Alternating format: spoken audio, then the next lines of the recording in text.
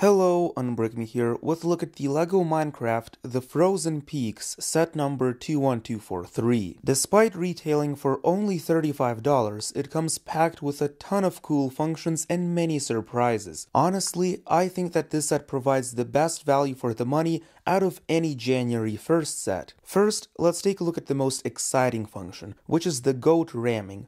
Whoa! Did you see that? The goat essentially stands on a moving platform, which is how it's able to ram into the skeleton. I greatly appreciate this functionality since the goat is my favorite animal in all of Minecraft. Another spectacular feature is the exploding mountain. You just put the TNT in a specific spot, press the lever, and a pretty big chunk of the mountain will break away, revealing what's on the inside. As you can see, there is an openable chest here, a yellow bed, a crafting table, and some extra decorations such as the torch. It's quite difficult to find the perfect words to describe this set, since it is extremely unique. Think of it as the 8043 motorized excavator, but of the Minecraft world. That is, the Frozen Peaks is a small and compact set, but packed with many incredible functions, much like the motorized excavator. The snowy tree looks great. I love how it exploits very simple building techniques in order to achieve true beauty. The small flowers here add an extra level of depth to the overall aesthetics. The only issue I have with the set is that it doesn't look good from the right side.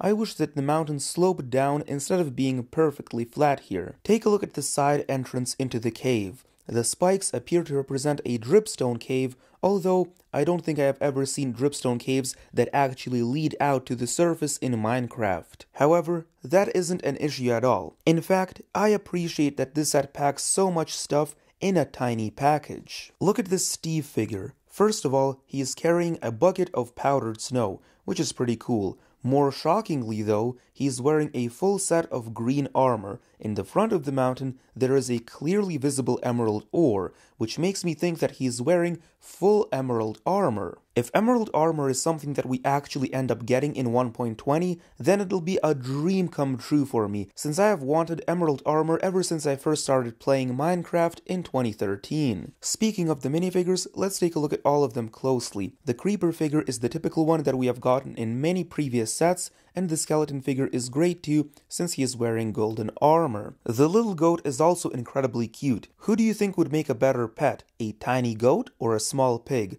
Please let me know. Are there any disadvantages to this incredible set though? Well, as I have mentioned, the side is flat, but that isn't a big deal. I also often complain about system sets being fragile, but surprisingly, this LEGO Minecraft set is pretty sturdy, and it's easily my favorite LEGO system set out of all of the January sets. There will be one more LEGO Minecraft review, and then it's right back to Technic content. This is your Unbreak Me here, and I'll see you in the next one.